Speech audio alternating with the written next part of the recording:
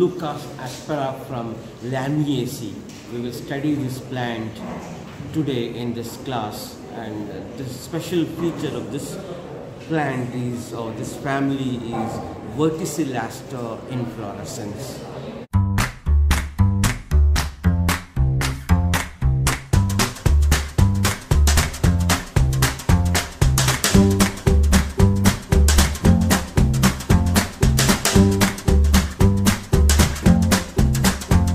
In case of Leucas aspera of the family Lamiaceae, the stem is pubescent. You can see hair on the surface of the stem.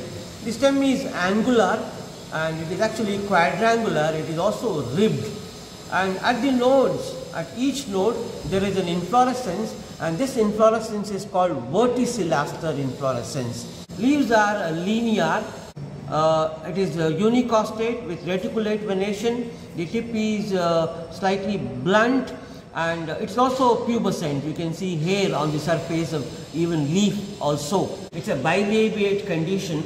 The petals are arranged in 3+2 arrangement. So 3 petals are fused to form one labium, and that's why it's called labiate.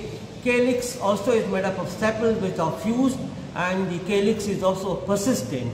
And the flowers are bracteate, ebracteolate, pentamerous, bilabiate, and zygomorphic, and hypogynous. The flower ovary is superior, hence it is hypogynous. Open the flower, you see the androecium inside.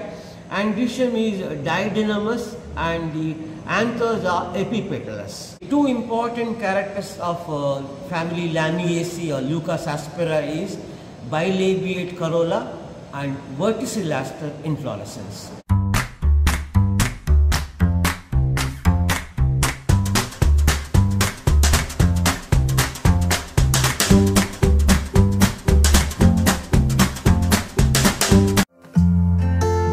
Thank you for watching my videos. Please like, share and subscribe. We'll meet again in the next video with some other topic. Thank you very much.